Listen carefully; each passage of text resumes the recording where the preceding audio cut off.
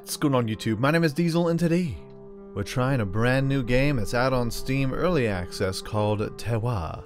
The Terroir is wheel. No, it's French. We're getting all Frenchy like. Frenchy talk. All up in this piece.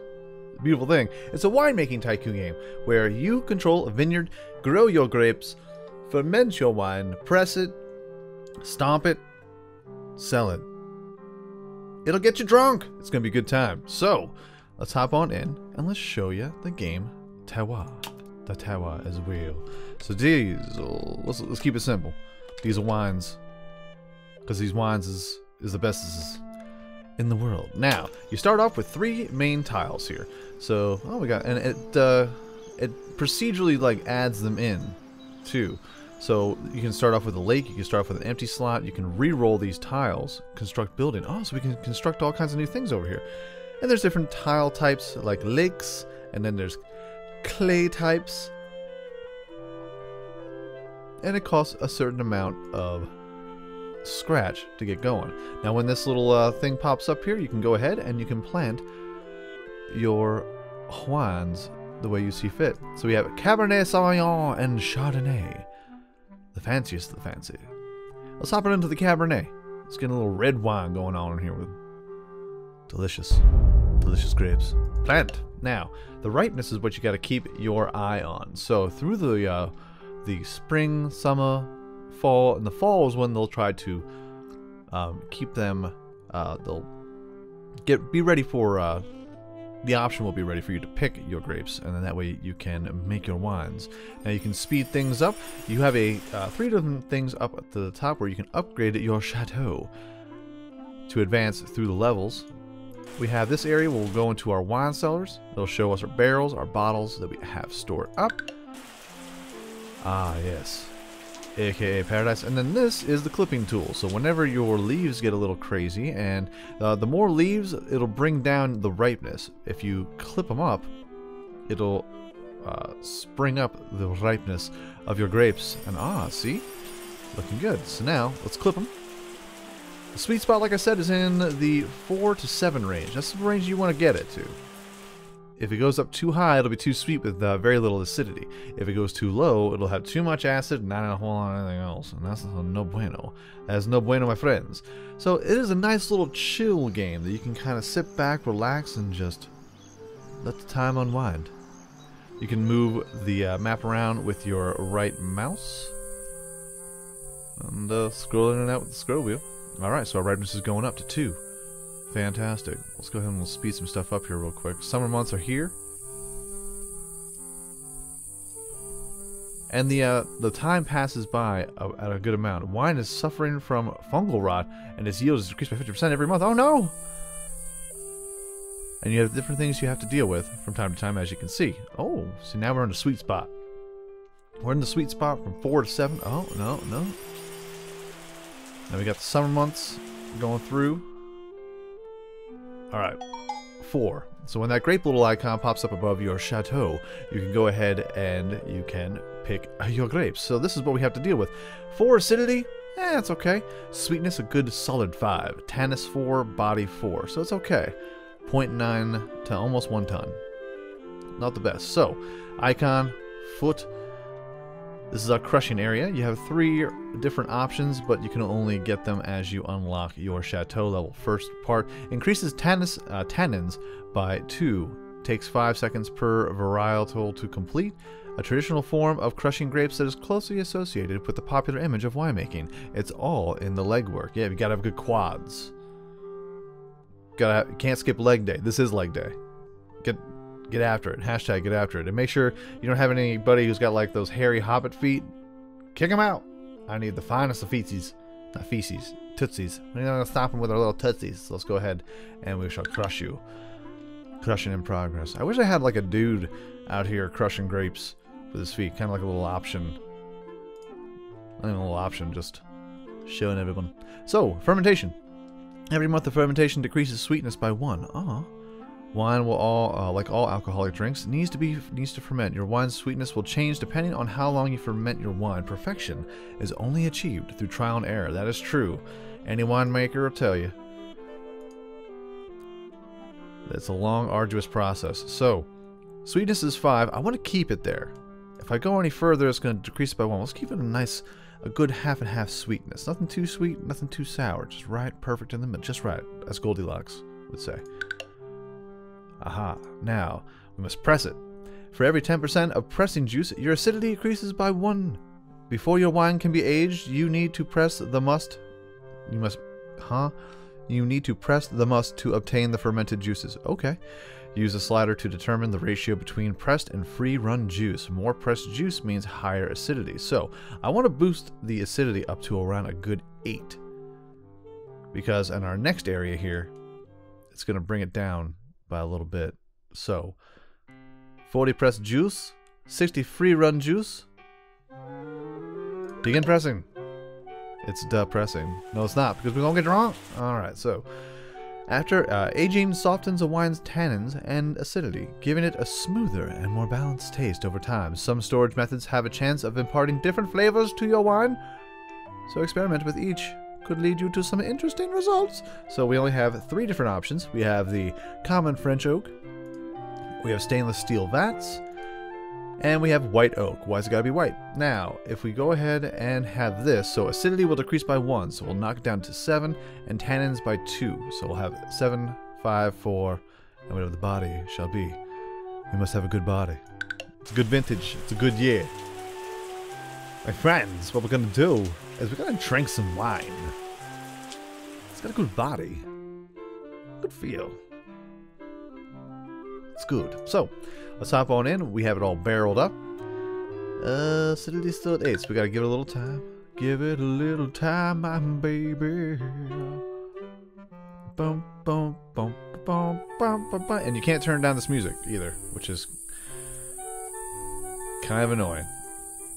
Let's play. There we go. Alright, acidity 7, sweetness 5, tannins 4, and body 5. Let's go ahead and we'll bottle it up. Now you can have a screw cap if you're one of those unfancy types, and you can only choose between these 2 bottle types as of right now. I'm sure they will add more, or they could unlock more. But we got a nice little cork, and that brings up the price by $2 per bottle. Alright, so $3 grand. We only have $15,550. But you know what? We gotta go fancy. Go big or go home, you know what I'm saying? Let's do it. So now our bottled up wine is over here. DieselDesigns, Cabernet Sauvignon, 2017. We can name them too. It'll be fine. So we can organize a taste testing, and that will be able to judge what we can sell it for in the stores. So organized testing. We have 3 uppity-up muckety-mucks from around the town who think they know what they're talking about. Usually, I have a couple friends of mine who are really into wine, and they're really great guys when you talk to them and you hang out, but the second they start talking about wine, I want to kick them in the throats. They're just like, that's a good blend. They start swishing around in their mouths. I know there's a science to it or a method. It's just super gross. So we have Boris Meow. Meow. Hello, Boris Meow. Fern Bosch, who's apparently quite the lass, quite popular around these parts with all the fellas, if you know what I'm saying. And then we have El Scorchito. He is a fiery individual. The Latin fire. El Scorchito. So we invite them to the taste testing. Boom! The verdict is in. The reviewers invited to the wine tasting have written their reviews, good or bad. The word is out now. The price of your wine has now been determined by the words of a few, albeit powerful, critics. El Scorchito.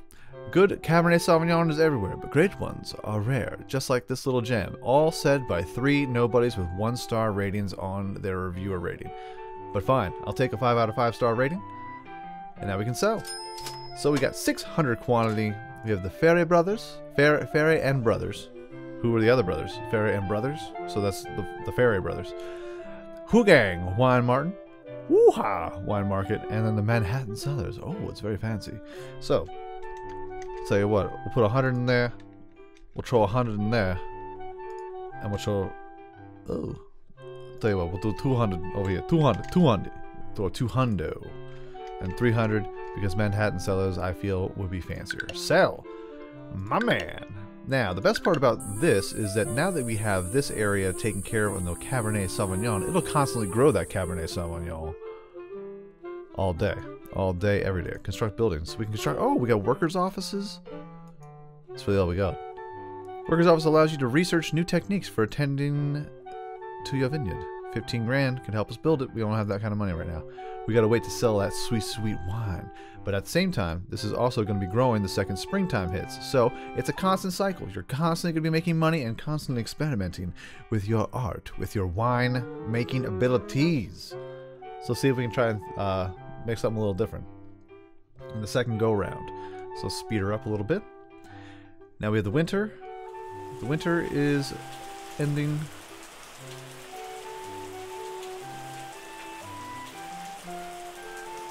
Very good. Come on, winter. Let's go ahead and we'll check the latest financial report. Revenue, total expenses 12 grand. Total revenue 6 grand. That's because we had to buy all the grapes, I think, and distribute the wine. I don't think it was that good of a harvest. Let's put it that way. So, now that we have everything taken care of, we should be able to see some sweet, sweet rewards. Alright, so the ripeness is going up to 2. Now, we picked them last time at wine ripeness 4. Let's get a little more ripe. Much more riper. It's the ripiest of the ripes. So we'll speed her up a little bit, a little smidge. Boom, boom, boom, boom, boom. I have a feeling I'll be humming this throughout the entire day today. It's one of those catchy little tunes that you don't think is going to catch you until you get the earworm and all of a sudden you're walking down the street going da da da da da da da da da. All right. Wine is suffering from fungal rot, and that fungal rot keeps getting us every single year. It decreases by 50%, so it's no buenos. That's no bueno. Oh, look at that. Look at the money we just rolling in, baby. We are rolling in the dough. 21 grand? Nice. Nice. Alright, so now that this is all poofed out, this will actually bring down the ripeness value of our wine. So we need to get the sun on it so that we can increase the ripeness of our grapes. Gotta keep on clipping them. Clip, clip, clip. Clip, clip, clip. Let's clip, clip, clip again. There we go. Let's bring up the ripeness. 4. Good. Come on, 5. Let's go to 6. I want to see if we can get to 6.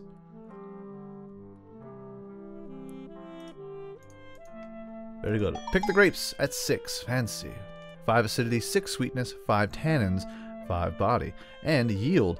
Oh, through a combination of excellent weather and canopy management, this year's grapes were exceptional. This wine gets +1 to its final rating. If its final rating is 3.5 stars, but if it's 1 star, can't you help a brother out, man? Can't you hook a man up? What if it's a crap wine? Be like, listen, we got you this time. We're gonna make this crap wine a 2-star crap wine. Still a crap wine. All right, so. Only have one crushing method, so we'll go ahead and crush the grapes. We must crush the grapes without dirty little tootsies. Without dirty little tootsies. Okay, and now every month the fermentation decreases the sweetness. Now we have a good sweet wine. What if we decrease it by 2? Let's do it. We'll decrease it by 2 months. Experiment a little bit, just tweak some things, see how everybody likes it. See if it makes us a little more moolah, money. Eventually. The fast today, Junior.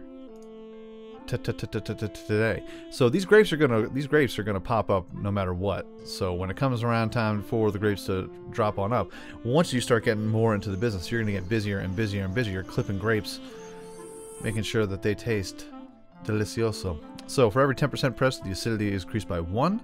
So we're gonna pop this up to 2. We're gonna pop this up to 7, so that way it'll drop down to 1 with our tannins. Begin pressing. Very good.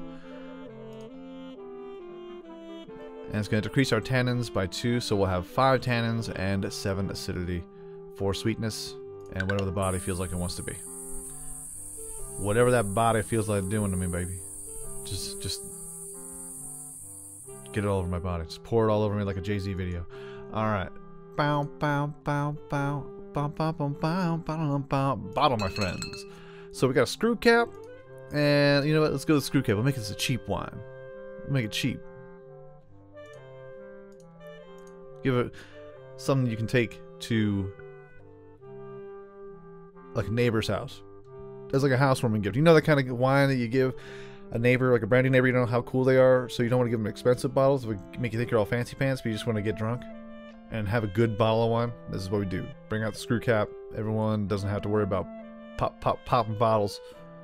Let's do it. Now, organize the testing. Once again, we have Boris Meow, Fern Bosch, El Scorito. Oh, we have a 2-star prestige. Caleb. Caleb sounds like he's he's more snooty. And we have to invite the ladies. You can only invite 3. You can't invite all 4, unfortunately. But bang. Everybody loves it. Everybody loves it. Everybody loves our wine. The verdict is in. The reviewers invited to the wine tasting have written their reviews. Good or bad. But they're all good. Even Fern says, good Cabernet Sauvignons everywhere, but great ones are rare. That's what El Scorchito. That's it. You're plagiarizing now. You guys are hooking up, aren't you? You heard that from him, didn't you, last year? Yeah, you did. Yeah, you did. I see what you're doing here, Fern. I see what's going down here. Sales. 840 quantity. Fantastic. Let's go ahead and we'll put in 200 there. We'll put in 420. Whoa, that's for 4,000. 420. And then 220 here. Sell. At $25.40 per bottle, man, we are going to be raking in some sweet, sweet cash. So nice. That's going to be super duper nice, guys. So we put that was time the ripeness was at 6. That was a quality ripeness. That was delicioso. But folks, that is a start to Terroir. Do you have the wing? It's terrible. I'm just kidding. I'm kidding. All the French people right now want to stab me, and I understand. So, little nifty game. It's one of those kind of sit down, chill back, calm games where you can, become a little wino and make a little cash. So let me know if you want to see more. By all means, hit that like button. Helps out my channel ever so much more than you know. And if you like it a whole lot, go ahead, hit subscribe. New videos coming out every single day, every single week, folks. Have a great day, afternoon, evening, a good night. Peace out, like, shout, y'all. And I will check you out right here again in Terroir next time.